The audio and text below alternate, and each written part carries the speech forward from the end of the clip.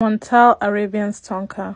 This is my first fragrance from this house. I had to go smell it after hearing great feedback from my friend. I'm not a fan of the aerosol packaging. It can feel a bit cheap, especially with how much it costs. But we move.